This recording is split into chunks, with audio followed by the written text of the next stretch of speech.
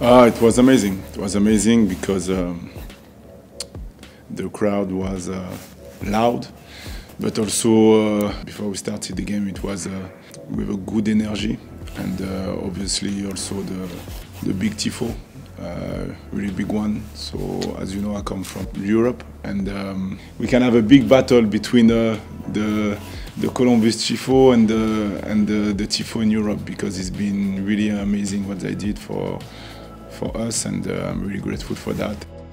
For the first game against Toronto, to be honest, we're focusing in ourselves first.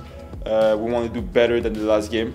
Every time it's like this, so we want to move, example, the ball quick. We want to press better. So yeah, I think if we play our game, play well, I think the result is going to come. So we don't focus on our opposition. We focus more on ourselves.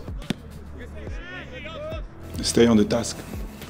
What does it mean? It means that, again, this is about when we have the ball, the way we want to attack, and when we don't have the ball, the way we want to defend. And the idea is to stay focused on this principle, this concept, and knowing that when we play away, if we have the momentum, it could be good for us, because the team we play at home, they are in trouble. And sometimes, as a human being, this is not easy to play at home, because when everything goes bad, as a human being, we have our ego, and sometimes we can take advantage of that.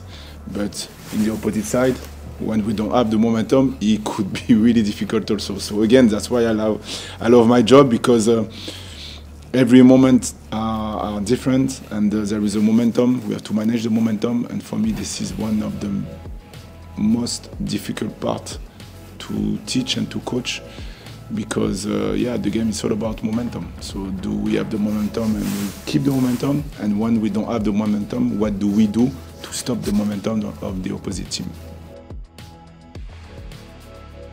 It's a good team, as you know, with really good players, and they're gonna have to win, so they're gonna do everything to win their first game at home.